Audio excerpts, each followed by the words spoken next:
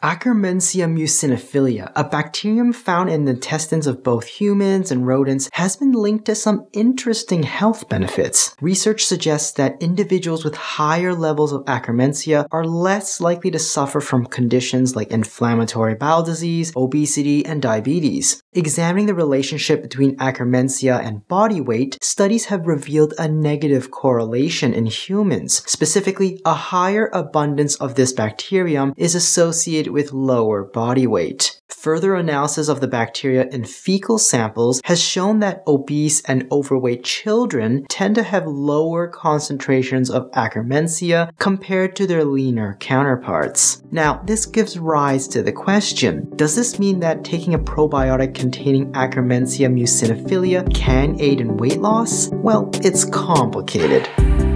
Akkermansia Muciniphila is a type of bacteria that naturally resides in the human digestive system. It's what we call a, quote, commensal bacterium, meaning it usually lives peacefully in our gut without causing harm. In healthy adults, it typically makes up about 3 to 5% of the gut microbial community. This bacterium has a unique ability to break down the mucus lining the gut and turn it into energy, supporting the growth of other helpful bacteria and maintaining a healthy mucus turnover. It also produces beneficial compounds known as short-chain fatty acids, or SCFAs. SCFAs are also generated when gut bacteria ferment dietary fibers from fruits, vegetables, and legumes. SCFAs play a big role in promoting the health of the gut. They're an energy source and have anti-inflammatory effects on the cells lining the gut, which helps benefit their integrity and strengthen the gut barrier. This process reduces inflammation and prevents harmful substances from entering the bloodstream, a factor linked to other problems related to obesity, like cardiovascular disease. SCFAs also have an impact on our metabolism by influencing hormones that regulate appetite, such as leptin and ghrelin.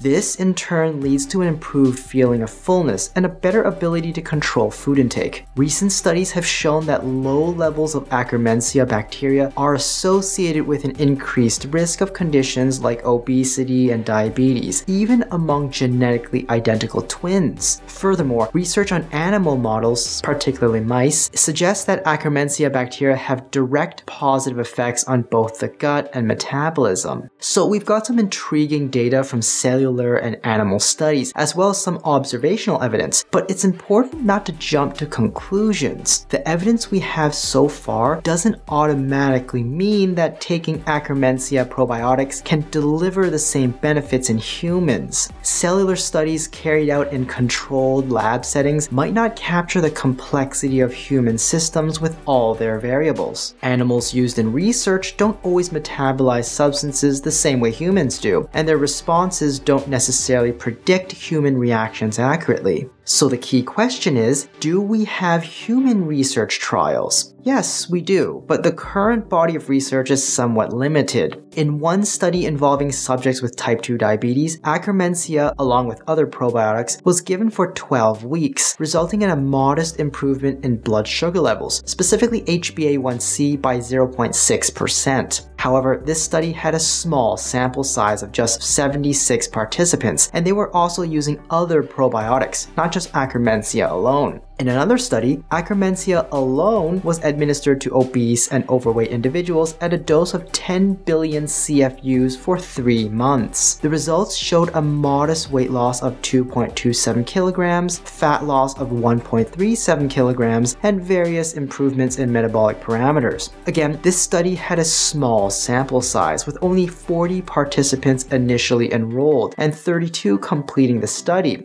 Interestingly, the study compared live and pasteurized or dead Akkermansia to placebo, and surprisingly, the dead Akkermansia outperformed the live Akkermansia for weight and fat loss. This finding is somewhat puzzling, as Akkermansia is thought to exert its beneficial effects as a live probiotic, not a dead one. The only explanation I can reasonably come up with is that this analysis of just 32 people may just be too small to draw good conclusions, and these observed variations could be mostly statistical noise, which also suggests that the study is quite weak to begin with. Beyond these studies, there isn't much more substantial evidence in humans. However, there are ongoing exploratory studies, like one in China, examining the effects of a specific strain of Akkermansia called WST01 on glucose levels and weight loss in overweight or obese patients with type 2 diabetes. While all the research behind Akkermansia as a probiotic may seem promising, let me explain why I don't consider the overall evidence to be very strong. To do this, we'll take a look at other well-studied probiotics and their impact on metabolism and obesity. I've gathered information on some of the most researched probiotic strains, and I'll attempt to provide an overview by considering the available human, animal, and cellular studies. Let's start by exploring a group of well-researched probiotics called Lactobacillus. Among them, Lactobacillus gasseri stands out for its most consistent association with weight loss, albeit the amount of weight typically lost is generally small and sometimes insignificant. Nevertheless, this weight loss effect has been repeatedly observed in humans, making Lactobacillus gasseri one of the few probiotics with clear evidence supporting its role in weight management. Just a quick side note, I mentioned Lactobacillus gasseri as having strong evidence for helping with obesity, but that doesn't imply it has strong evidence for weight loss overall. It's merely comparatively strong among probiotics. When you compare it to more effective supplements like L-carnitine, Lactobacillus gasseri actually shows weak overall evidence for weight loss. Moving on to other notable strains like Lactobacillus plantarum, Lactobacillus rhamnosus, and Lactobacillus casei. These have shown improvements in obesity-related measures such as reducing inflammation and enhancing fat composition. In some cases, they also contributed to weight loss when combined with a proper diet. However, these strains are often used in combination with others, making it challenging to pinpoint the specific impact of each strain on health. It's likely that these strains primarily support weight loss efforts when accompanied by a balanced diet and may not have significant effects on weight loss when used in isolation. There are also less commonly studied strains like Lactobacillus amylivorus, Lactobacillus sakei, and Lactobacillus curvatus, which have been explored for their potential in addressing obesity. Unfortunately, there's limited research available, and we lack clear evidence regarding their effectiveness in humans. In contrast, Lactobacillus acidophilus, a widely studied strain, does not appear to exhibit noticeable effects on weight when used alone. Some research even suggests that it might lead to weight gain.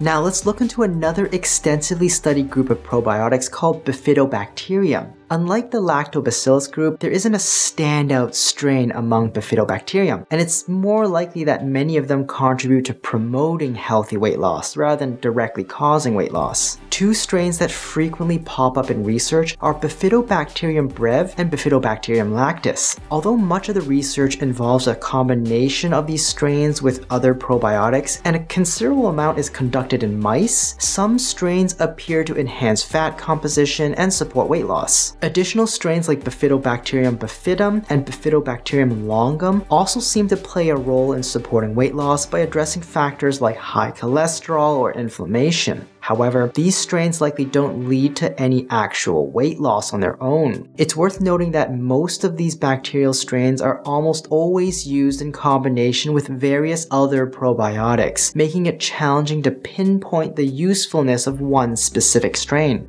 Information about probiotics other than Lactobacillus and Bifidobacterium is generally less abundant. This is where Akkermansia Muciniphila comes into the picture. Additionally, there are other noteworthy probiotics like Bacteroides uniformis, Pediococcus pentasocius, and Saccharomyces boulardii. These probiotics also show interesting effects related to potentially reducing obesity risk and aiding in weight loss. However, they haven't yet demonstrated consistent weight loss effects, especially in humans. It's worth mentioning that there has been a growing interest and research focus on Akkermansia Muciniphila recently. It's possible that we might soon discover more reliable and beneficial effects on humans. It's just that as of now, the research on Akkermansia is still relatively new, and we don't have enough to truly rate its effectiveness.